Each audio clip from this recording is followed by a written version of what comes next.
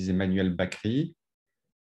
I'm the General Chair of the AI4Health School and the Scientific Director of the Health Data Hub, which is the main organizer of this school. It's an honor for me to start this new year with you and welcome you to our second opus of this AI4Health School. AI4Health, why? Well, I guess that if you are with us today, you're already convinced that the potential of AI in health is really profound. AI for diagnostic aids, for precision or personalized medicine, for designing drugs, for clinical trials, for pharmacovigilance. And I mean, we could go on forever listing all the potential applications of AI for health. Of course, I won't. But let me just point out what I think is one of the most important drivers of AI for health, which is, I think, interdisciplinarity, bringing together healthcare professionals and researchers from different disciplines so that they can exchange ideas, work together. This is how AI will enable revolutionary applications in healthcare. So we did our best to make this school meeting place for different disciplines and professions, mathematicians, computer scientists, physicians, ethicists, and many, many others from public institutions or private companies. We have around 20 renowned plenary speakers, faculty members and professionals from private companies covering many disciplines. And you are over 400 participants, 400 registered participants here with us today from all over the world. I think there are more than 25 countries. So it is my pleasure to open officially this AI4Health School. 3 days of exciting lectures followed by 2 days of practical sessions for some of you. It has been co-organized by the Health Data Hub and by the 3 artificial intelligence institutions, the one from Paris, the one from Nice, and the one from Grenoble. They all will speak just after me to present their institutions. First of all, of course, let me thank all the plenary speakers who have made themselves available and will present exciting lectures, but also all the practical session organizers. I think there are more than 25 of them. I would like also to thank very deeply the Health Data Hub team who worked really hard to make this event happen. First of all, Victoire Voisin and Fares Davion, who supervised the whole thing in close collaboration with Maud Soubelé, Mathieu Stel, Julien Carré, Sophie Janaskiewicz, and Donna Sananikon. Thank you to all of you. I would like also to thank all the members of the scientific committee that have been of tremendous help in setting up the academic agenda, reviewing all the applications, and moderating the lectures. And I would like to thank our partners, industrial partners, for their trust and implication. Janssen and Quinton Health, and we have Pfizer, Air Liquide, Healthcare, Medtronic, Amgen, and I hope I'm not missing anyone. Let me remind you that with the same link that you used today, you will have access to the roundtable on Wednesday at 5:15 p.m. It's a roundtable about data-driven approaches in healthcare and precision medicine, challenges and opportunities. It will be with our partners, Janssen and Quinton Health, and Professor James Collins, Professor Kit Ross, and Christian Oman.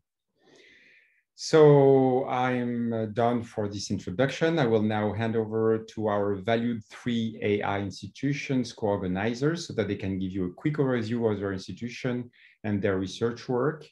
Right after that, and just before the first official lecture of the school, I will tell you about the Health Data Hub. But for now, let me introduce, and thank you to her, Stéphanie Alassonnière, Fellow and Deputy Director of the Paris Institute Prairie. Stéphanie, the floor is yours. Thank you very much, Emmanuel. It's a very great pleasure for me to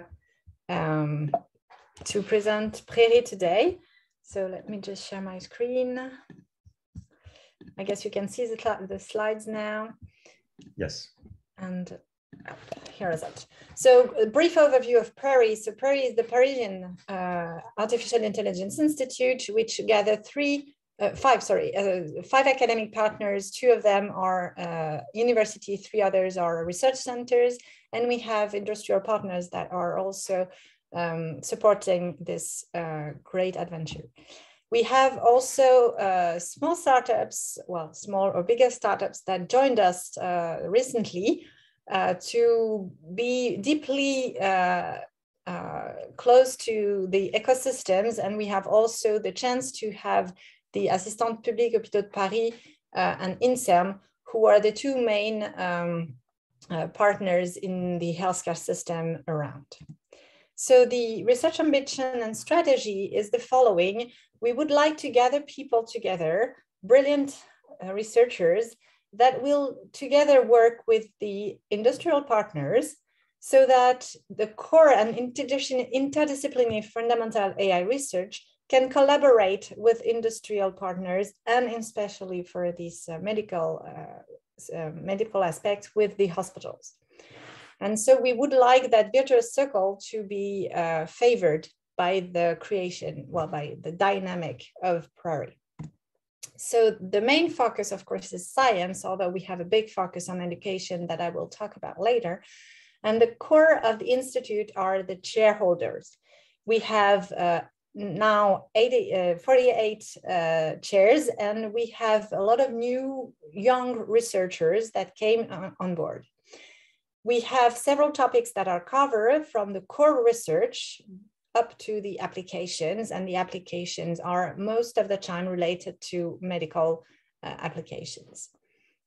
So if I do a focus on the health teams, we have a first group that is devoted to medical imaging, targeting radiology or neurodegenerative diseases.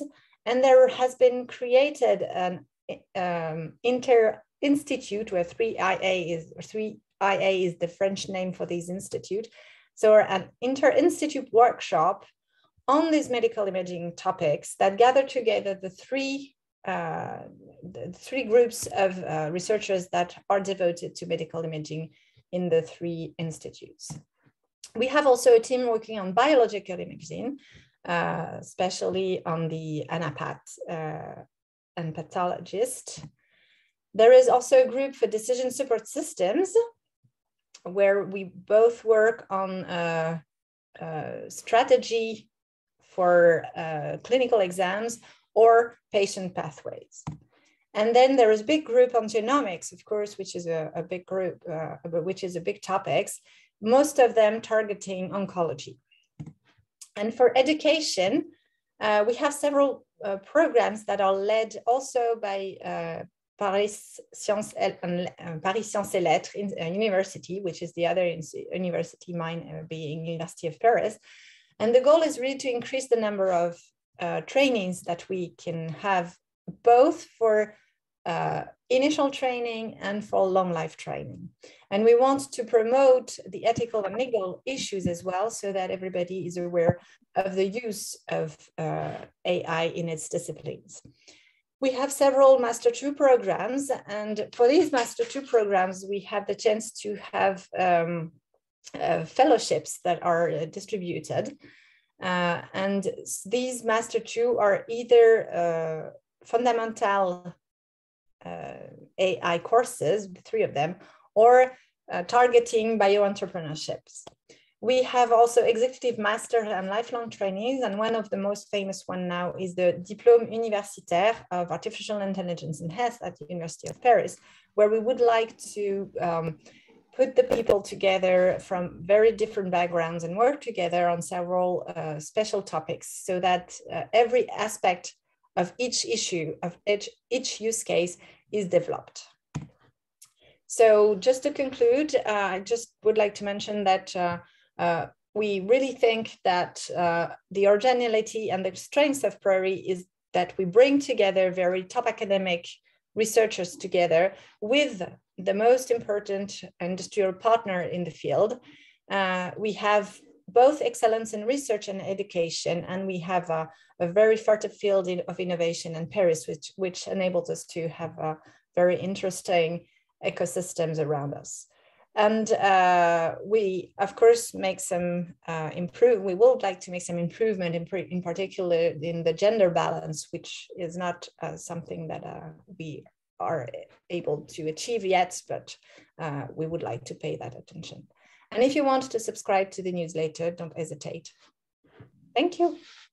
Thank you very much, Stephanie. So let's move on. So it's a pleasure for me to introduce you to Nicolas Ayache, who is the scientific director of the Interdisciplinary Institute of Artificial Intelligence of Côte d'Azur. Nicolas, the floor is yours. Okay, thank you very much. Can you hear me? Yes. Yes. Okay, so let me share my screen. Does it work? Perfect. Yes.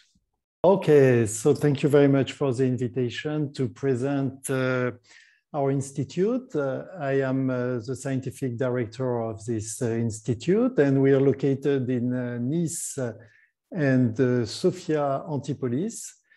This is an exceptional site for research, not only because we have the ski, as you can see, and the sea, but because we are in the environment of Université Côte d'Azur, which is a very nice network of academic, public, and industrial partners. And our scientific program is around real-world AI, with applications to health and smart territories. And we've splitted the research along 4 main axes. So there is a first axis, which is a fundamental axis for AI. There are 2 axes related to healthcare. This is axis number 2 related to AI for computational medicine, and axis number 3, AI for computational biology. And there is a 4th axis related to smart and secure territories. And similarly to Prairie, the research is organized around the teams of chair holders, and we have currently 46 chair holders dedicated to these 4 axes of research. So I will only give some information on the axis related to healthcare, number 2 and 3. And for axis number 2, which is AI for computational medicine, the focus is really to develop the e-patient, the e-medicine, and based on statistical, geometrical, biophysical, and semantic knowledge of the human body. We have a first focus on biophysics-based AI, where we try to learn some biophysical parameters of the so-called digital twin of the patient. We have a second focus on data-driven AI, where we combine imaging with omics biomarkers, for instance, for patient selection. And we have a third focus on medical data management, in particular with the Health Data Hub. So all these topics raise a number of fundamental AI issues, which are treated in collaboration with the fundamental axis of the 3IA. You can see here the names of the shareholders working for this axis and the names of a number of involved companies. And just as an illustration, the medical targets are mainly cancer, but also cardiovascular and brain diseases, and also rehabilitation of disabled patients. On axis number 3, AI for computational biology and bio-inspired AI, the focus is really on the analysis of advanced biological data with 2 goals. The first one, which is to reveal the complex biological processes, but also a second one, to inspire innovative computational processes. And if we look at the first focus,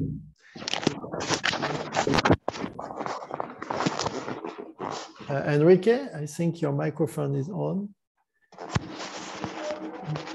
In computational biology, there are studies from molecules to cells, tissues, and whole organs. And in inspired AI. There is, for instance, the modeling at the neuronal level of spiking models, but also the design of new neuromorphic architectures. So here again, a number of fundamental issues treated in collaboration with the fundamental axis, the names of the shareholders and of some companies involved in this axis. Just short illustrations, the study of the 3D conformation of proteins, the study of cellular networks, the analysis of single cell genotype, and also, for instance, the analysis of high resolution microscopic fluorescence images. And here, the design of neuron hardware architecture. Here you can see the logos of some of the involved companies.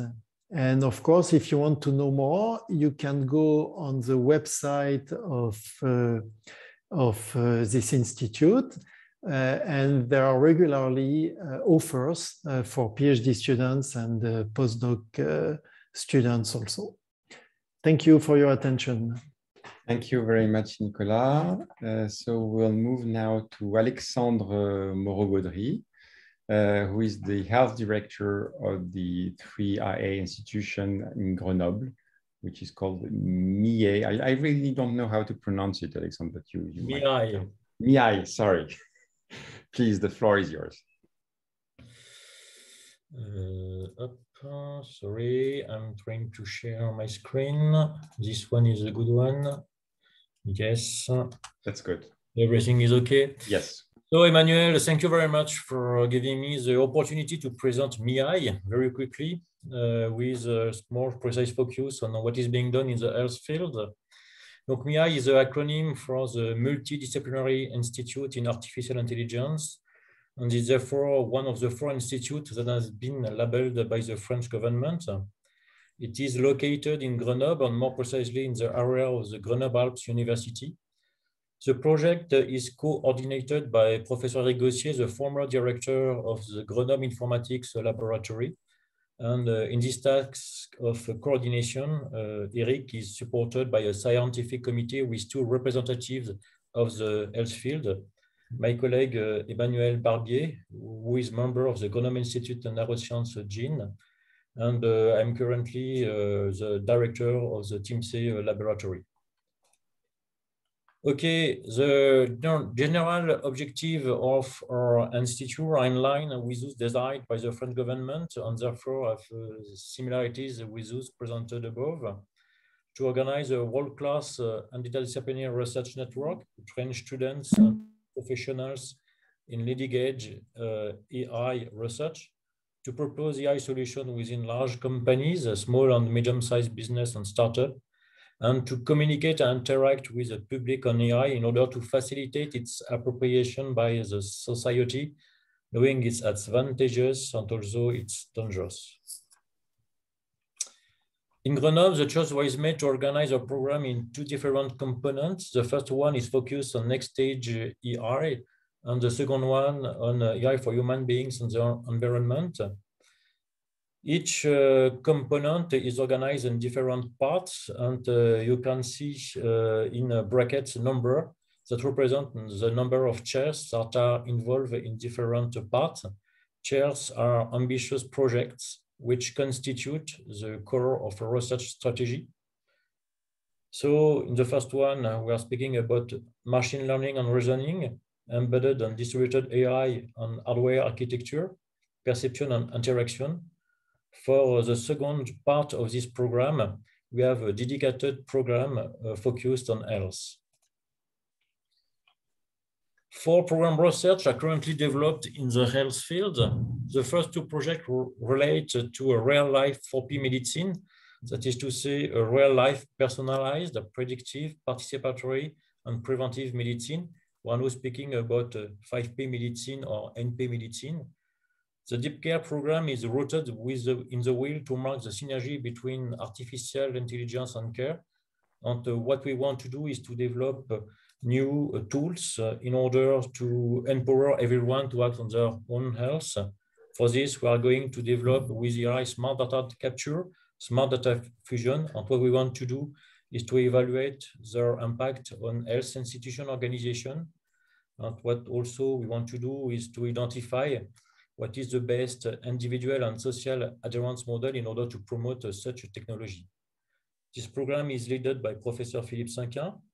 My colleague Jean-Louis Pépin is coordinated the chair My Way to Health, and this chair is dedicated to characterize and predicting health trajectories and anticipating the effectiveness of pharmacological or behavioral intervention.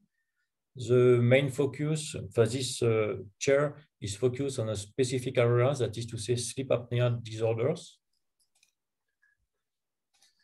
My colleague Julien Thévenon and Thomas Berger are working on multiomics, and what they want to do is to use the big data that are produced in the genomics, the proteomics, and imagic fields in order to develop new machine learning methods to better predict and diagnose health conditions.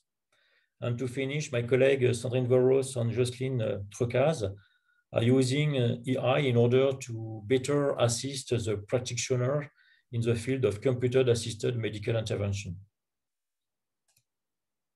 Okay, now from an educational point of view, Grenoble is an attractive area and has a world-renowned multidisciplinary academic expertise. It is recognized at the international level through an honorable ranking at the Shanghai Academic Ranking.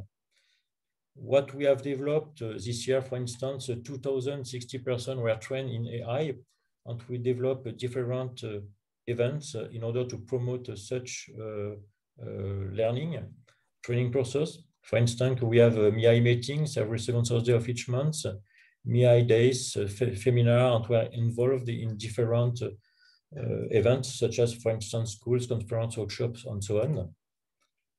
We are naturally collaborating with different companies in this field.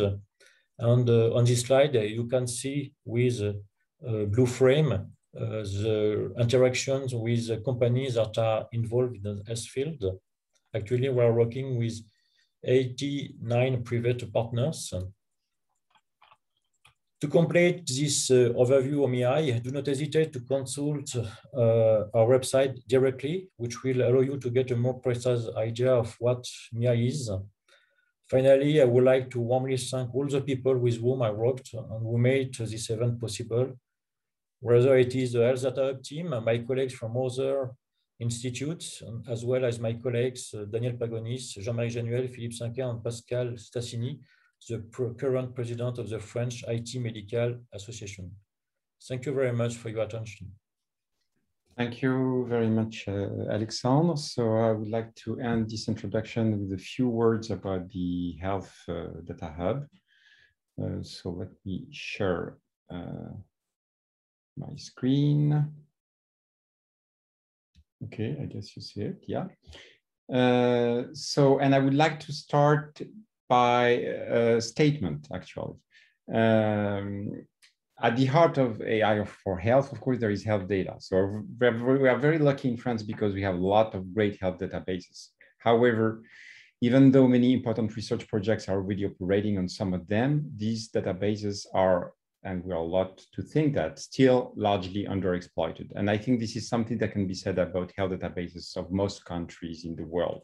They are underexploited mainly because they are scattered all over the place. Most of them are not interoperable, and the governance is different for every databases and can be very, very complex. It can be a nightmare for a researcher to access some databases. So at the Health Data Hub, we seek to address these problems. Practically speaking, we were created 2 years ago, and we offer a unified governance for operating public interest research using large health databases that will be gathered in what we refer to as the Health Data Hub catalog. So to operate research on a highly secured, highly scalable, modern technological platform. And of course, the access to the data is in full compliance with applicable regulations and citizens' data privacy and confidentiality rights. And we have a mission of setting up a range of tools to bring together key stakeholders in the sector. As of today, we're accompanying almost 60 projects, and this number is rising very, very fast. And the first version of the catalog will include more than 15 big, large databases. Of course, it will include the so-called historical SNDS, Système National des Données de Santé. This is a dual database that many other countries in the world envy us. It is not a health database, strictly speaking, since it does not have any clinical data in it, but it records all the reimbursements of the health cares of all people in France. And since we're very lucky in France because the government reimburses partially everything to everybody, basically you get records of all the health cares for more than 65 million people in this database. It is one of the biggest claims databases in the world. And the good news is that it will be linkable to most of the other databases of the catalog, which include very different types of data, images, biomedical, longitudinal data, and many, many more. The other good news is that the Health Data Hub, you can ask for accessing data of the Health Data Hub wherever you are, as long as you're an academic person from a public institution. It is free of charge, and you can access the data of the Health Data Hub. Actually, we are very, very active at the international or European level. We are involved in more than 10 international partnerships, and this number is growing really fast.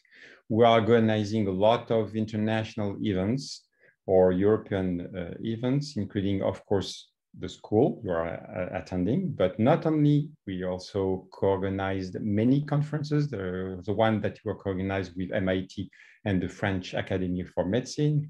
And we organized a lot of data challenges. We organized one last year. And if you are interested, please keep posted to the news of the Health Hub, because we are going to launch 7 challenges in the coming year. And of course, we are very, very active in the construction of the future European health data space. We took the French lead of the European health data space joint action, which is called TEDAS, and we are leading a very wide consortium that is a candidate for operating the pilot of the European data space. The goal being to build a network of nodes all over Europe and operate impactful public interest research on European level health data.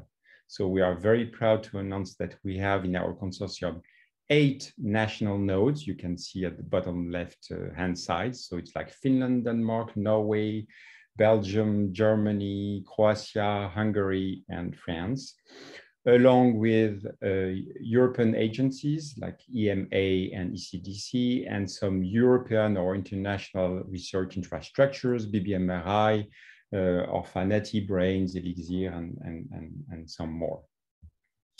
So if you are interested, I recommend you to check regularly our website or ask to receive our newsletter to know about what we are doing or about the international events we organize.